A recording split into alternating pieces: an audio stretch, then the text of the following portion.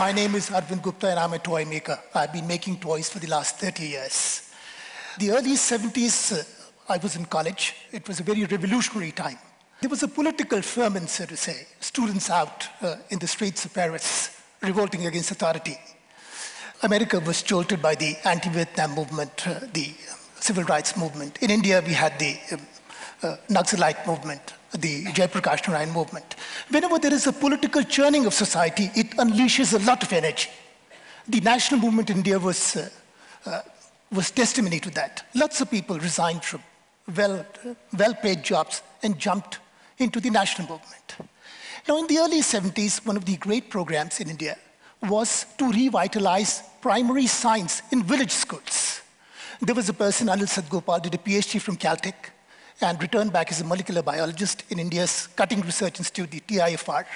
At 31, he was not able to relate the kind of esoteric research which he was doing with the lives of the ordinary people. So he resigned and went and started a village science program. Many people were inspired by this. The slogan of the early 70s was, go to the people, live with them, love them, start from what they know, build on what they have. This was the kind of defining slogan. Well, I took 1 year.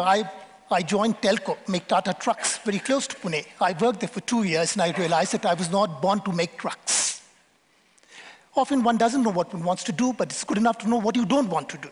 So I took 1 year off, and I went to this village science program, and which was a turning point. It was a very small village, a weekly bazaar, where people just, once in a week, they put in all their wares. So I said, I'm going to spend a year over here.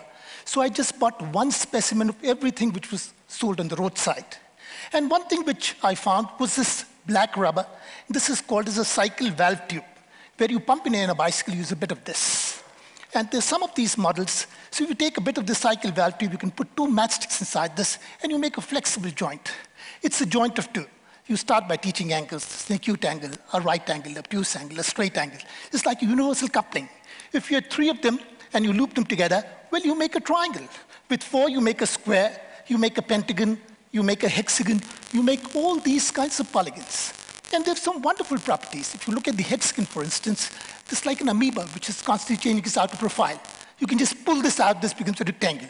Give it a push, this becomes a parallelogram. But this is very shaky.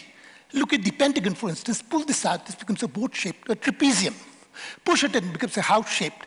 This becomes an isosceles triangle. Again, very shaky. Give it this, the square might look very square and prim. Give it a little push, this becomes a rhombus.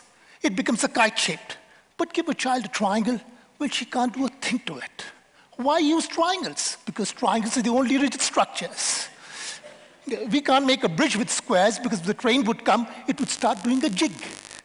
Ordinary people know about this because if you go to village India, they might not have gone to engineering college, but no one makes a roof truss like this because they put tiles on top, it's just going to crash. They always make a triangular roof. Now, this is people science. And if you were to just poke a hole over here and put a 3rd matchstick, you get a T-joint. And if I were to poke all the 3 legs of this in the 3 vertices of this triangle, I would make a tetrahedron. So you make all these 3D shapes. You make a little tetrahedron like this. And once you make these, well, you make a little house, put this on top. You can make a joint of 4, you can make a joint of 6. You just need a thorn. Now this was, make a joint of 6, you make a icosahedron. It's like, you can play around with it. This makes like an igloo. Now this is in 1978. I was a 24-year-old young engineer. And I thought this is so much better than making trucks.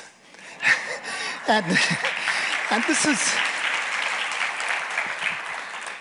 if you, as a matter of fact, put 4 marbles inside, you simulate the molecular structure of methane, CH4, 4 atoms of the hydrogen, the 4 apex of the tetrahedron, between the little carbon atom.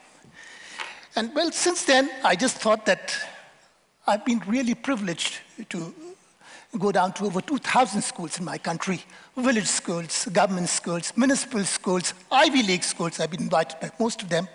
And every time I go to a school, I see a gleam in the eyes of the children. I see hope. I see happiness in their faces.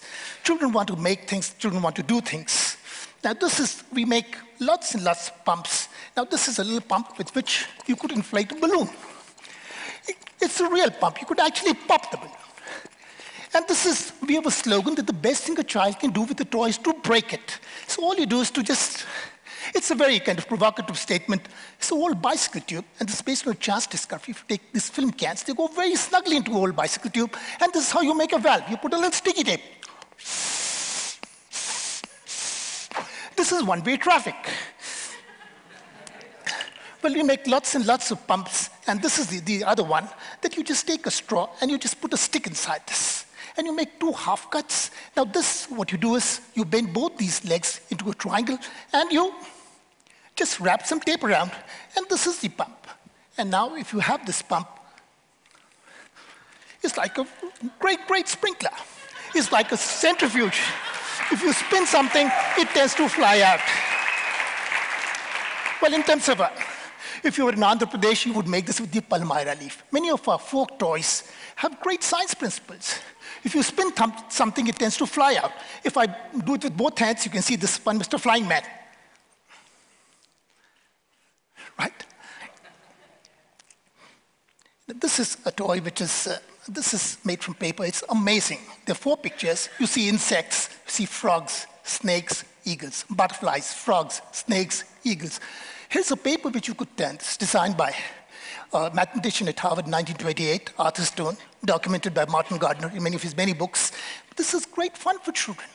You know, they all study about the food chain, that insects are eaten by the frogs, frogs are eaten by the snakes, snakes are eaten by the eagles. And this can be, if you had an old photocopy paper, A4 size paper,